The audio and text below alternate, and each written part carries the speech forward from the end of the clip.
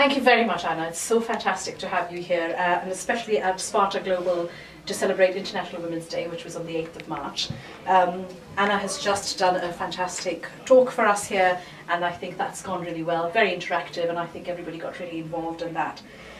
In terms of International Women's Day, what does that mean to you, and what does it mean in terms of Code First Girls, and why do we think it's important to celebrate women in tech? Well, I believe the hashtag this year for International Women's Day is Each for Equal. And I've been asked several times as to what my take on that actually is. Why is it important to use hashtag Each for Equal? And I sat down and I reflected on it, and the reason why I think it's important is because it represents collective action. It says it's not just women that are important, it's also men as well. In recognising that we need to get more women in technology, and in recognising that the only way change can happen is if we work together, recognise the issues, and really, start to make tangible movements. I think women need, women need to champion themselves, but I think we need men to champion us as well. Yes. To go ahead and go, this is important to us, and I think there should be more women in tech, and men need to believe in that as well. I totally agree. In terms of taking you back to your career journey, we know you've come from a big organisation, lynda.com, which was then bought by LinkedIn. Has become LinkedIn Learning. It's one of their biggest learning platforms. It's become really big. Commercial director in that space. What does that career journey look like? What did it look like in Lynda? What did it look a little bit before that, and what does it look like to you now? Well, I actually started off in family businesses, where my mum was the CEO. And I'm quite proud of that fact, because I used to come home, from during summers, and effectively I used to work in the business. And she had, I suppose, what you would regard as a very early educational technology business. But that meant for me, not only did I have a very strong female role model in my life, I also could see that women are quite capable of building products, are very capable of leadership, and on top of that, at the grand old age of 17, I understood what a P&L was. And I think that we need to be investing in our daughters like this in the same way that a lot of people invest in their sons. Women are quite capable of business, and they're quite capable of technology. We just need to expose them to the right opportunities. So that's how I kind of, I guess, got a bit of a head start in business. From there, I went to a global educational consultancy. I did that because I was like 23 and I wanted to travel the world, and I thought that was the best way to do it.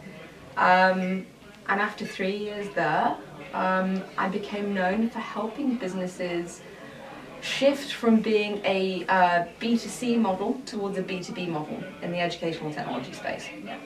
And that's when I got picked up by the MD of lynda.com. And at the time, there wasn't even a position open. We literally went for about 10 coffees, and at the end of the 10th coffee, he was like, Anna, I want to create a job for you. And it's going to be commercial director of lynda.com. And I was kind of like, and still very young then. Yeah, I was still very young. So when I went into Lynda, I was for the European management team. I was not only the only woman on it, but I was the youngest. However, lynda.com was named lynda.com after the founder of the company, who is a woman and who created the first edtech unicorn in the entire world. And it just shows you that I think women are incredibly successful in the edtech space. A lot of them were educators or teachers, as my mum was originally, and they have a real flair for educational technology. And what we're seeing right now out of Silicon Valley is not only did you have Lynda herself, but now with the likes of Coursera, for example, you're seeing these very big companies being founded and led by women and being incredibly successful in the process. And there is, you spoke about it earlier, about role models. I always say this is an Ada Lovelace syndrome, where you're asked to name somebody in technology and the only person you can name is Ada Lovelace. And you think, we have so many others. We have Catherine Hamilton, or we have some others. And then we have our own role models. You know, you have your mother, and it's a very different story for me. My mother was an actress in India growing up, where you weren't allowed to be that, and yet she was in her own way a pioneer and going, I'm going to do this because I want to do it. And it isn't about tech, but it is about what should we women do to make it, and if we want to do something, if we have the power behind us and we have the right role models, we can do it. You know, we can do whatever we want, really. Yeah, I'm a big believer in that phrase, well-behaved women seldom make history. Oh, I like that. And I think that the thinking behind that is that as women, you know, to be known in our space for a certain thing, to break these barriers down, what we have to do is be more bold and push the boundaries. And we will get there in the end. Yeah. I'm quite sure of it. And I'm sure that, you know, you will be a role model for so many others, and it'll be fantastic because, you know, CEO of Code First Girls, you know, it's a fantastic achievement for me. I think, you know, you should be very proud. I'm very proud. Thank you very much. That you are doing what you're doing. Under your tenure, I've been looking at it, hardly 10 months in Code First Girls, but huge changes, big decisions, big moves. You know, what do you think that, has it gone really quickly, has it gone too fast? What do you think you've done in 10 months? You've probably just full of 100 more ideas and 100 more things you want to do. What's next at Code First Girls? What's next? So we have literally just rebranded. Yeah. We are about to relaunch our site, and we are moving from the kind of education of women, which we will continue to do. We will continue to pledge to reinvest a huge amount of our money back into the education of women. But what we want to do is offer more structured opportunities for women to be able to get jobs and different career opportunities, whether that be as entrepreneurs or whether that be as women going into organisations.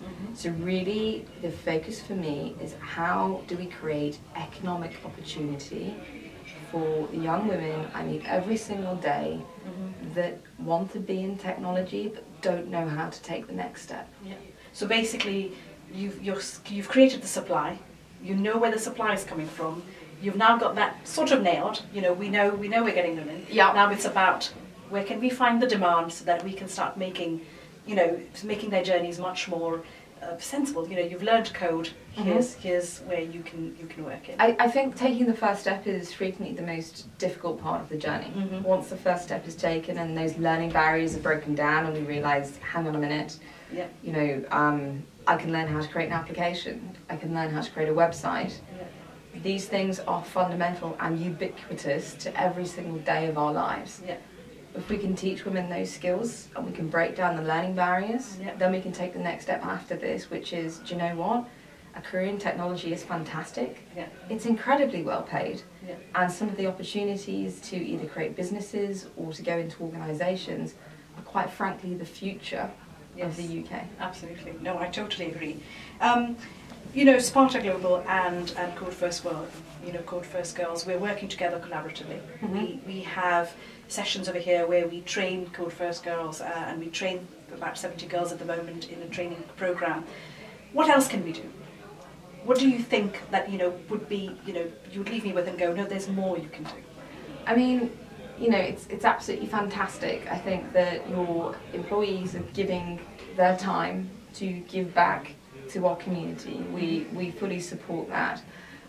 We think as well, you know, we've talked a lot about role models today, and I just wonder whether there's a space there to kind of expand from the hard skills towards some more of the soft skills as well, to help women, you know, shake off these kind of shackles of fear and help them enter the industry. For a final question, I was just wondering that, you know, if you had to give advice to girls, you know, you've reached that point where you can now give advice to people. So if you had to give advice and you had to say, okay, you know, for me it's all about girls and women building a personal brand. You know, what is your narrative? How do you curate your language so that you're building that personal brand? So not only are you studying tech, but how will you then get yourself into that tech industry? What do you think that, you know, what is it, that personal brand? How do girls build that personal brand? How have you built your personal brand? Yeah, so I would say two things. The biggest piece of advice I can give is be human and be authentic. I think a lot of women, unfortunately, struggle sometimes to be themselves. Yeah. For example, if you look at leadership, there's many male traits that are connected with leadership as a concept. Yeah. When we look at emerging female leaders, what we try to make them see is that by being authentic and kind of owning that sense of leadership, and it doesn't matter whether you're a man or a woman, you're a leader, and it's okay and embrace that, they actually tend to lead far more effectively when they embrace who they are in that process. So be authentic and be human in everything that you do, whether it's connections with your clients, whether it's talks that you do, whether it's meeting various stakeholders, meeting people in the community. People will inherently get more from you and you will create more meaningful connections if you have the ability to do that. The second thing that I would say is be bold. You know, I made a deal with myself, I think at the age of 11, to do something that scared me at least once a day. What I mean by that is push yourself out of your comfort zone. Do something that you wouldn't naturally do, and you'll be amazed what happens as a result. Excellent. Well, thank you very much. Thank you very much, Anna, for being with us.